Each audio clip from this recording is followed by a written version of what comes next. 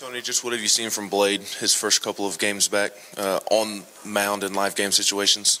Improvement. A lot of times our players have to listen to my theories, whether they're true or not.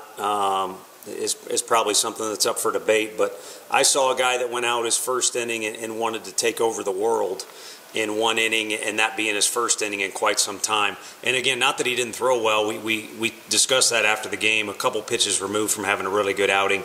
But this outing in particular, I thought things looked a little cleaner, more efficient. He obviously got extended a little bit.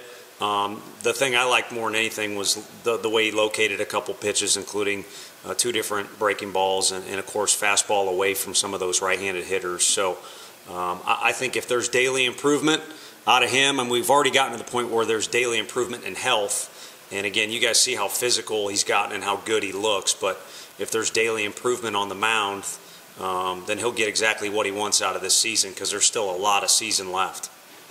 Both Evan and Jordan have talked about the cutter, slider that Will Mabry's added. Just how has that kind of changed his effectiveness this year?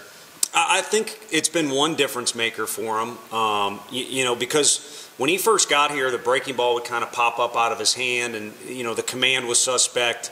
All these hitters are so good at making adjustments or reacting, and the less time they have, it's one reason why Ben Joyce is exciting for fans to watch. But as a hitter, if he does start mixing in those off-speed pitches, you have so little time to adjust. But when it's kind of a loopy breaking ball, it doesn't work as well for a lot of guys. And so it's gotten sharper, kind of two different looks. You brought up the cutter. So it's been one of many difference makers, and it's one that stands out to our kids.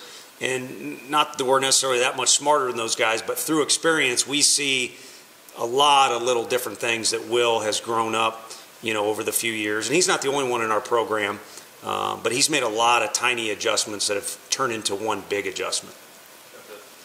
Coach, going back to Blade real quick, over the weekend, is there a specific situation you're kind of looking at to maybe get him in and get him, more comfortable with pitching in game-like situations?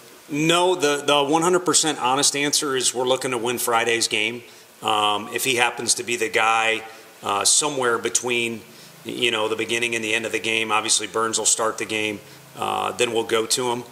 Before we would even do that, we'd want to make sure today he feels good playing catch. He played catch yesterday, and 2 days rest after a 2-inning start. It depends on who you are as a pitcher. Again, I feel like we're past the health point, but we'll check in, and if he's on the attendance sheet and good to go on Friday, then we'll just go with whatever we think the best situation is he can help us to win. But we truly don't have like a script. That's the first time y'all been home for a weekend in 3 weeks. Just how excited are y'all for that? Yeah, it feels good. I think the crowd more than anything. It was nice being in Nashville. There was more Vanderbilt fans than Tennessee fans, but there was a lot of orange, and I think our guys enjoyed that. I also think it is a group that, unless they're fooling me, they like to be challenged, or they at least look forward to a challenge. And I think going on their first road test in Oxford was something that they approached appropriately, or the right way.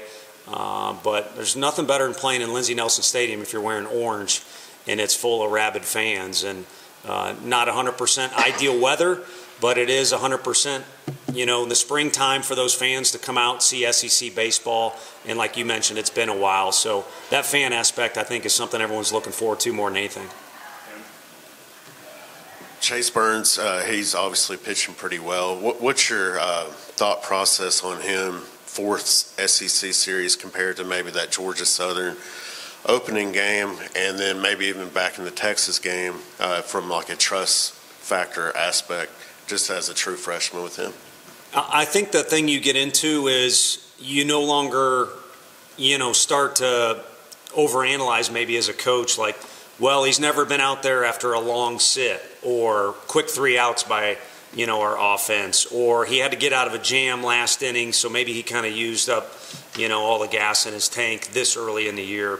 So I think kind of like Blade has now established himself as a pitcher. Right now it's as a reliever. I think Burnsy's kind of established himself as a true starter in college baseball. So the one thing we don't have to do, and I wouldn't anticipate his teammates do, is kind of second guess or analyze. What about, do we need to kind of get him through this first situation, all that has passed him. So now it's just to see if he can get better each day. And we talked about it as a team, yesterday. Get better each day doesn't mean necessarily if you threw a no-hitter, which no one's done on our team, then you got to throw a perfect game, and then I don't know where you go from that if your theory is to get better. It's just to get better at handling a bunch of different situations. And each week you play, there's going to be a new situation. Every time you come to the ballpark, you see something new. Last Friday is a decent example. But you're always going to see something different when you show up to the ballpark. And if you happen to be the guy on the mound at the time, then you get one more new lesson learned.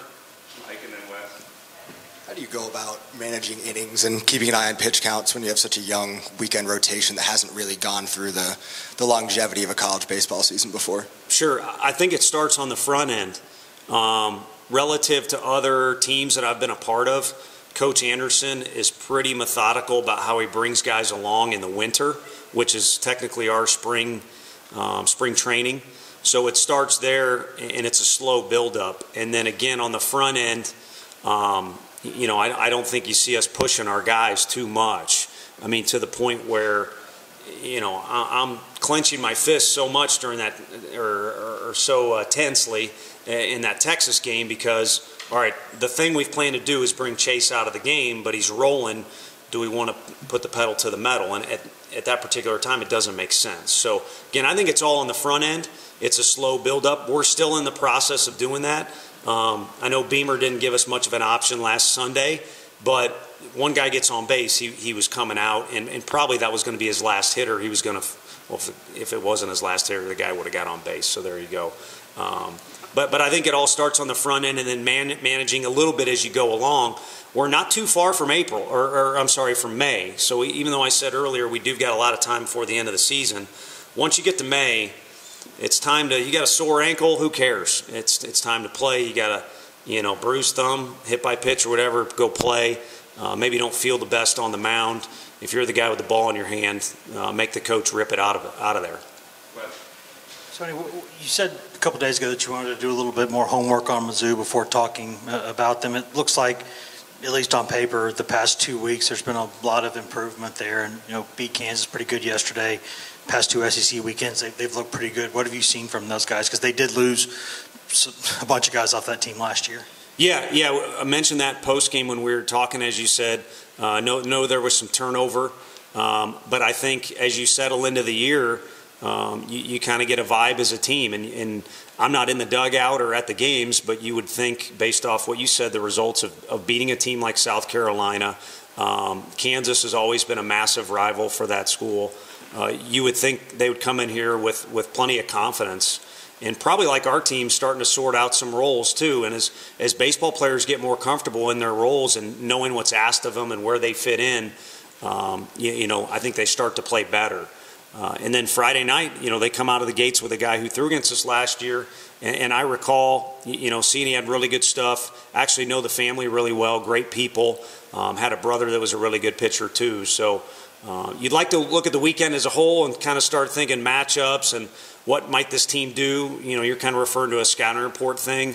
But at the end of the day, what we want to do is win the first inning. And like I said, it'll be Burnsy for them. And then, I assume it'll be Miles, a pretty talented righty, against us. Tony, with Evan earlier mentioned that, when some teams get that number one ranking by them, they start pressing, playing a little tighter. What's it been like for you just to watch how you guys have played with such poise and confidence so far with that ranking? It's been good, and I think they've gotten some assistance. I think there was a week where we were kind of number one, apparently, and then we were more certain number one, and then there was a week two where I think they're smart enough and there's experienced enough guys like Evan. If you're not focused on Mississippi when you're going into Oxford, you're going to get your doors blown off. And then two, with last weekend's series, there's a lot that comes with it since they're in our division, they're in our state, and all those things. So call them distractions if you want, but I think in our case it's been more of something that's brought our focus to more of a heightened sense of awareness. And when you're focused on things that you're looking to do, you really don't have time for some of that. And trust me, it's there, and I see them on their phone nonstop. I mean, they hang out at the stadium all the time, and they're on their phones just as much as any of us are. So it's out there, and they know it. And regardless whether the media thinks you stink or they think you're good or somewhere in between, it's not going anywhere. So you might as well read it and accept it, and then also come game time, push it to the side, because it's not going to have anything to do with either beating or losing to Missouri or any other team in our league. We have three more. Ryan, Joseph, Jackson, finish. Last year, you guys, with the preseason accolades, kind of got off to slow starts. Drew got off to a fast start and has been more consistent than he was last year. Why is that? He's kind of got the Rubik's Cube thing going on where, you try and get all – I've never had success at getting the panels all on the same side, but you try and figure it out, and then you make adjustments until you get it right.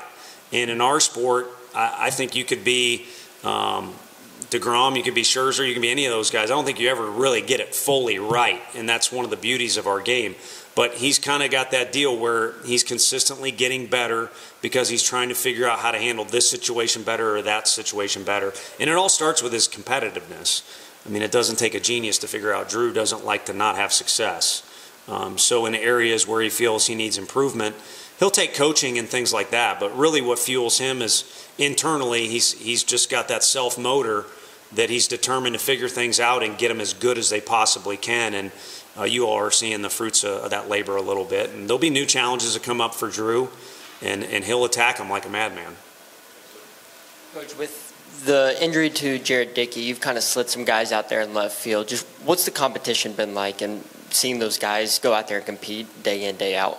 It's been good. It's been you wish you had a little bit more time. I don't know if that's the best way to say it, but Chris Moore's been out there. Everyone here knows he can hit.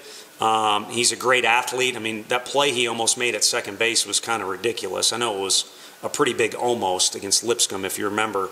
But he's incredibly athletic. But this is college baseball. You really have to get used to playing. Just because you can play second doesn't mean you can play short or vice versa. Each spot is different. And so he's been out in left field. Kyle Booker, you just wish you had more time off the injury to get him more repetitions. Christian Scott can play anywhere. He's done well with opportunities, and he's fully capable offensively, but you know you're going to get great defensive out of him out there. Seth Stevenson's first year in left field. He seems to be getting better. It's his first year in Division I baseball. He's still kind of learning certain situations. So, again, I guess you love the competition. You wish you had more time, but if you did, you'd probably have a healthy Jared Dickey, and now you got 5 SEC left fielders, and you only get to play 1. So very blessed to have each of those guys, and we'll just go with whatever option we think provides the most success for the team on that particular day. And all I can do is hope and pray the guys all keep the same attitude they've had. Is when they're in the dugout, they're supporting their teammates. When they're on the field, they're competing like crazy for their teammates. Yeah, Coach, talking more about Chris Moore, with what you've seen from him at second and at the plate, of course, how high is his ceiling, with you guys? I think like most freshmen that play in the SEC, if you do it by number, I think in recruiting, every kid wants to envision themselves on the field, and nobody decommit or anything like that. But reality is it's tough to play in the SEC as a freshman. That's why you sign up to go play in the SEC. It's tough. And it's the best challenge you're going to face until you can get to a Braves uniform or the Red Sox or whoever it might be, But those guys that can play in this league as a freshman, a lot of times tend out to be the best players on their team as juniors, a high draft pick as a junior, and guys who make it to the big leagues relatively quickly. And so that's, by average. If we're just going to break it down to Chris Moore, I don't think there's anything he can't accomplish while he's here. Whether it be, again, I could go down a laundry list of things. It could be a personal goal. He's really turned into a great teammate, so I know he would focus on team goals as much as that. But he's capable of anything, and I'd say the same about any freshman out there. Braswell for South Carolina is just one that comes to mind right away. But any freshman out there that's playing in our league or pitching in our league at a high level, right now you're a dude. We'll see if you can keep it that way. Thanks, Coach. Thank you all. Thanks, Coach.